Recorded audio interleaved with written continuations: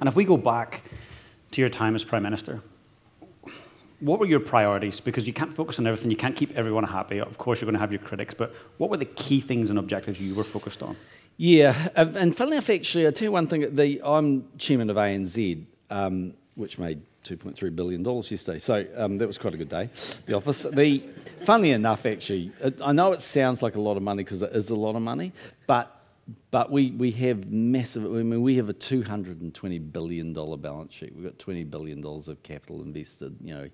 In bad times, we lose money. So, yeah, like, I'm not defending it, because actually I think it's a good thing the banks are strong and they're making money, but they don't always make money. But the woman who's the CEO, I appointed her, Antonia Watson. She's awesome. She's doing a great job. And she's probably been, in that job about 4 years now. But I always say to her, look, however long you think you'll be at the top, it might be less than you think. I mean, you know, I don't know. But in political terms, the day you start, you know, is the beginning of the end. I think it'd be true for a sports person. It's fundamentally true in any business, anything you do. I mean, we only have a limited time on the planet. So, you know, you only have you know.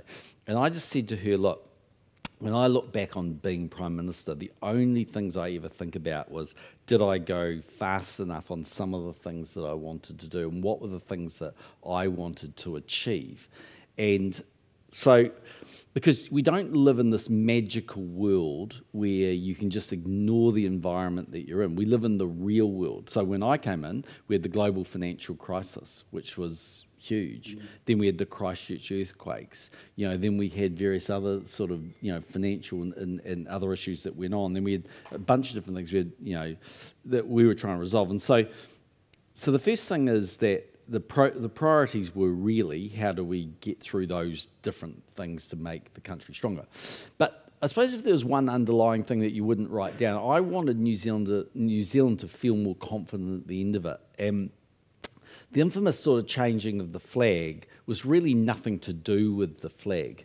I know it sounds stupid, but yeah, you know, I kind of cared about it. I mean, I cared a lot about the issue, but the flag was just a symbol of who we are, and that, you know, having more overt signs of patriotism. So when you go to America, you see flags, and I spent lots of time in the States, and, you know, they would just fly flags everywhere. They, you know, even Australia, I tell you, I mean, their flag is pretty similar to ours, like kind of AKA identical, and you can't tell apart in half time. That's another reason I wanted to change, because it got put in front of the Australian flag so often. But the reality was that when we want to show pride in New Zealanders, we wear a silver fern, right? That's what we do to.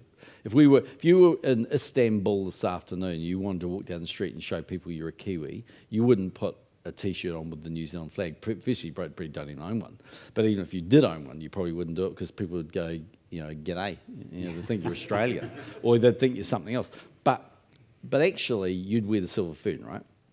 And I just sort of think philosophically, we are, you know, famously the last bus stop on the planet. We're a little country at the bottom of the world. No one knows us living. But if we could be more confident, more globally engaged, more of the view that we were going to win, then I think actually we would be a better country for it. And look, I do worry, like, if I'm really, really honest, so I look at today and I go, okay, so you've got virtually no migration allowed into the country. It's slowly starting to change, right? So unemployment's at these incredibly low levels, right? You've got every employer I can think of screaming for workers, but we've got 420,000 New Zealanders on a benefit. Now, some of them will legitimately be unable to work. You know, they've got all sorts of issues, physical conditions, mental health issues, whatever. You know, there's a variety of reasons. So I'm not you know, taking anything away from that. But what I am sort of saying really is that the only pathway out of poverty is work, and the vast bulk of people who are in poverty live on a benefit. That's just blunt reality, because actually income rates are low. And so the question for me was, how do you actually put in place those drivers to make people work, I think? Because I thought if you do that, actually you'll transform their lives. You'll make them do that. And there's a proven fact, by the way, like, you go and ask the Ministry of Social Development, they'll tell you, if you go through, say, Maryvale, pick a suburb, at night, at 2 o'clock in the morning, the lights are off. If you go through Tokoroa at 2 o'clock in the morning, the lights are on. And I'll tell you why they're on, because there's a lot of partying going on at 2 in the morning because they're not going to work the next day. And as soon as they get one person to get a job in that household, everything changes. Because then they get up and they make the kids go to school and they go off to work and everyone sees that their life is changing. So, so I guess my point would just simply be, whatever the things that you think are important, and they were, some of them for us, some very practical and some more high level, just have them in mind and go after them, because your time will run out. And I actually don't look back with regrets. I mean, I think it's a journey, not a destination, being Prime Minister. You're always going to leave some things, but I do kind of think that's, for me anyway, that was, look, they always say infamously, the definition of a good Prime Minister is when you leave the country in better shape than you found it. And that is hugely subjective. So yesterday, I was driving along the motorway, and this woman I just happened to notice the car was a Toyota Swift, spent most of the time between Northcote and the Harbour Bridge pulling the finger at me. Now, it could be that I cut her off, but I was saying to my wife at dinner this last night, and she said, well, you're notorious for changing lanes without indicating. I said, I didn't change lanes. She said, you're notorious for being on your phone. I said, hey, I have hands-free. I was on my phone, but I was on hands-free.